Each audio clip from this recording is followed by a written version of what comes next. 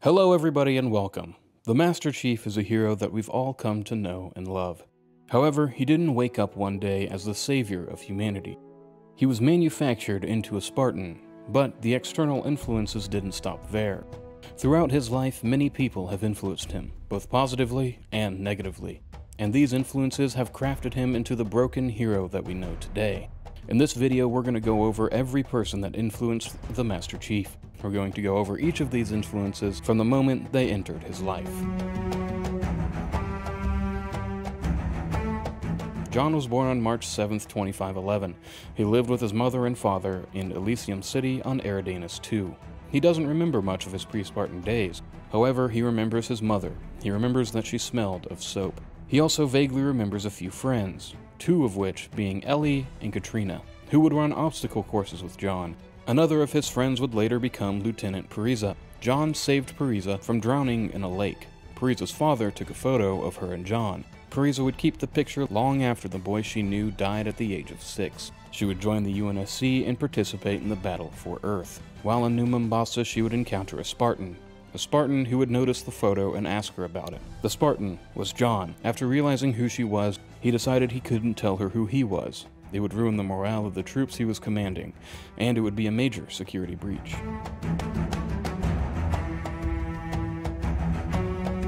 Possibly the most influential person John ever encountered was Dr. Catherine Halsey. Halsey, as I'm sure you all know, was the head of the Spartan II program. The program that would see John and the rest of the Spartans turn from 6-year-old children to the most expensive pieces of military hardware the UNSC ever produced. Halsey actually wasn't very hands-on with the Spartans. She left the military training to Chief Petty Officer Mendez, and the Spartans' academics were taught by the artificial intelligence Deja. Halsey did, however, see some disciplinary issues and the Spartan augmentations. She would inject them with a protein compound that increased muscle growth, density, and regeneration. She would graft their bones with ceramics to make them unbreakable. She would increase blood flow to their optic nerve to increase visibility in the dark, and she would literally hardwire their nervous system to increase reaction time by 300%. She would also invent the Mjolnir power suit that gave the Spartans a fighting chance against the Covenant. The Master Chief, along with the rest of the Spartans, would view Halsey as their only motherly figure. They weren't Spartans, they were her Spartans.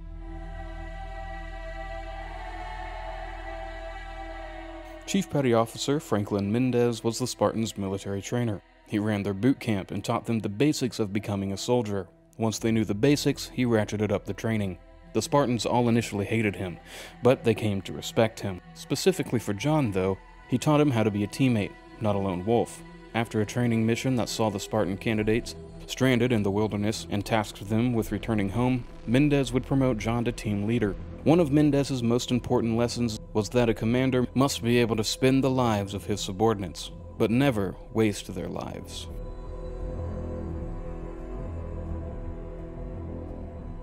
The adults running the Spartan II program weren't the only people that had an effect on John in his early years. His fellow Spartans did as well.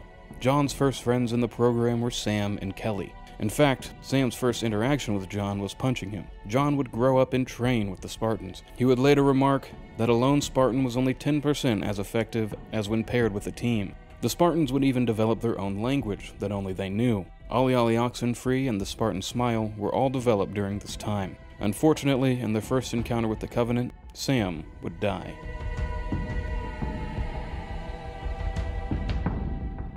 John and Sergeant Avery Johnson would meet early in the war, in 2526 to be exact. They would meet when Admiral Preston Cole would assign them both to Operation Silent Storm, an operation to steal a Covenant ship.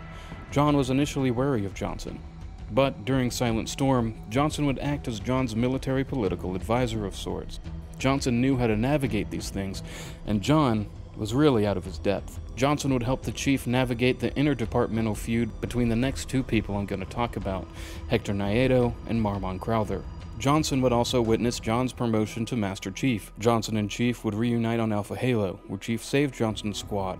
Unfortunately, John would watch the Sergeant's squad be consumed by the flood. After destroying the Halo, John would find a Pelican, and after docking and opening the hatch, he saw Johnson's hand. He pulled the sergeant through the hatch and put a pistol to his head. Chief told Johnson that he saw him die and to explain himself. After sufficiently convincing the Chief that he was not in fact a flood-infected corpse, Chief eased himself. Johnson and Chief would rescue the rest of the Spartans from Reach and destroy the unyielding Hierophant before coming back to Earth. John would be given 2 data crystals by Dr. Halsey. One held the information on Johnson's immunity from the Flood, and one did not. Halsey gave Chief the option on which to deliver. If he delivered the crystal of Johnson's immunity, Johnson would be killed and dissected so Oni could possibly find a cure for the Flood. Chief destroyed that crystal. Johnson would also play a major part in the Battle for Earth, the Battle of Delta Halo, the Second Battle for Earth, and the Battle of the Ark. Unfortunately, he would lose his life in the replacement Halo that the Ark produced. His death still weighs heavily on John. Marlon Crowther and Hector Nieto were both assigned to Silent Storm. Crowther was a colonel of an ODST squad called the Black Daggers. He was initially hesitant to use the Spartans. However, Nieto insisted. After a disastrous mission on Saoba, Colonel Crowther learned of the Spartans' age, only being 15 at the time. Crowther refused to use the Spartans after that. However, again, Nieto went to bat for the Spartans, almost being too nice. In the coming days, John, Crowther, and Johnson would discover that Nieto was an insurrectionist sympathizer. He wasn't trying to help John by recommending him for these missions. He was trying to get John killed. The trio would then form a plan to take down Nieto. However, Chief would have to command ODSTs, so Crowther promoted John to the rank of Master Chief Petty Officer, with Johnson as a witness. Unfortunately, the trio would be unsuccessful at capturing Hector Nieto, as he had handpicked his entire bridge crew. Johnson would be jettisoned from the ship, Colonel Crowther would be killed, and Nieto escaped.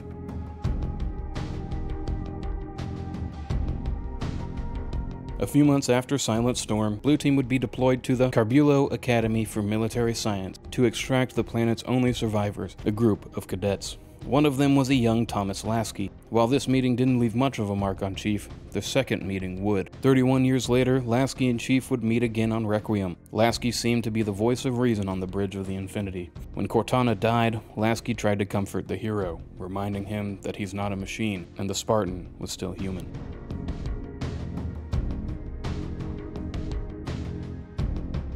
In 2552, John would receive a Mjolnir upgrade, the Mark V. With this suit, he was able to harness the power of a shipborne AI, and Halsey provided that AI. Cortana and Chief would meet on August 29, 2552. They would train together for 1 day, then the Covenant attacked Reach. From there on, we all know the story. Alpha Halo, Earth, Delta Halo, High Charity, their reunion on the Ark, Forward Unto Dawn, Requiem, and back to Earth where Cortana would die. While the pair only spent a total of 49 conscious days together, they were a bonded pair, perfectly matched, perfectly perfect. John loved Cortana, Cortana loved John. Not romantically, and maybe even not like siblings, but how service members love their fellow teammates. Cortana's loss was one that John didn't get over, the wound that never healed. After her death and John's reunion with Blue Team, John would push himself like never before, burying his thoughts and emotions in his work. When Cortana returned and revealed her plan, it was like a knife twisting in John's chest. He saw Cortana as his responsibility, and ultimately, his failure. That's why he would volunteer for the mission to stop her.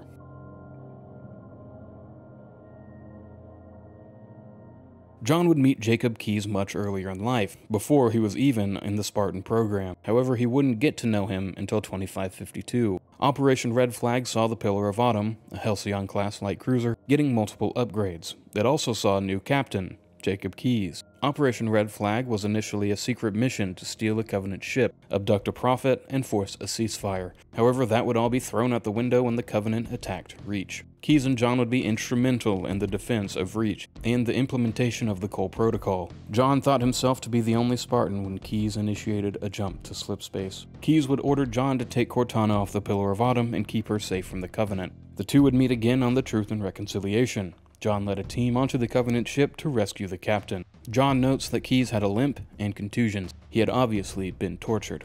Unfortunately, this wouldn't be the only time Keyes was tortured on the Halo. He was infected by the Flood, and he was the chosen host to be turned into the Proto-Gravemind.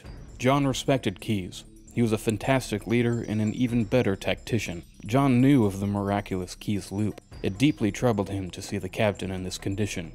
The chief had to kill him. Antonio Silva was the highest-ranking officer on the Pillar of Autumn if you removed Captain Keyes. When Keyes was captured by the Covenant, Silva assumed command. He had a meeting with John, and it did not go well. You see, Silva was an ODST, and ODSTs had little love for the Spartans. Silva grilled John. "Spartans are a failed project, a bunch of freaks. You're the last one, and that's a good thing. I'm glad your friends are dead." When asked if John understood, he simply said, "No, sir."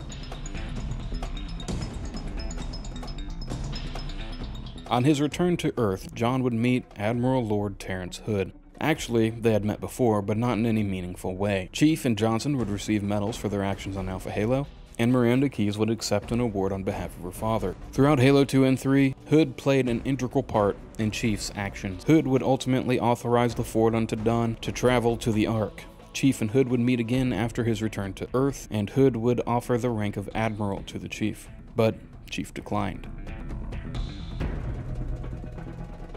Chief and Miranda would work together in the defense for Earth, the Battle of Delta Halo, and the Battle of the Ark. Chief, like the rest of humanity, respected Miranda for her gutsy move to follow the Prophet of Regret's ship through slipspace. Miranda would be instrumental in convincing Hood to let them go through the portal to the Ark. Unfortunately, this is where she would lose her life. This would deeply affect John, as he wasn't fast enough to save her.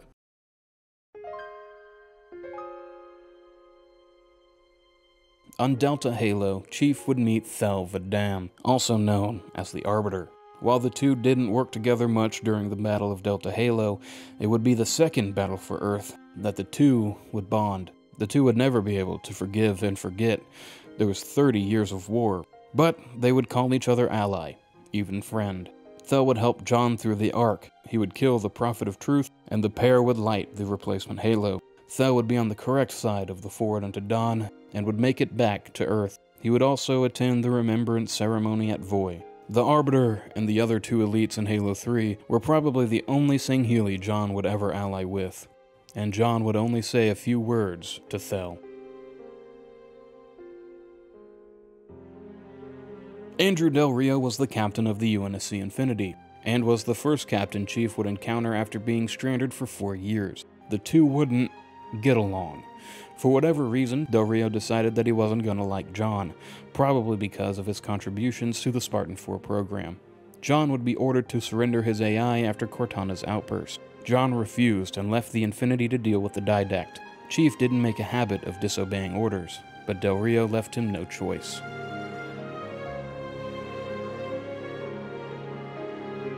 The weapon was a direct copy of Cortana. At first he didn't trust her, even tried to delete her. Once the weapon realized that she was a copy of Cortana, and what Cortana did, she was ready to be deleted. But John realized that he couldn't beat the Banished without her, so he's still using her, and learning to trust her.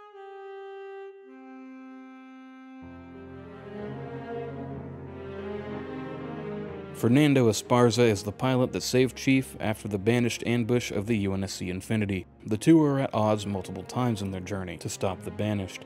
The pilot let it be known that he was a coward when the Banished attacked. He stole a Pelican and fled, only to be stranded in space for 6 months. John comforted him by telling him that everyone fails, even Spartans. The pair would get closer as they fought through the Banished.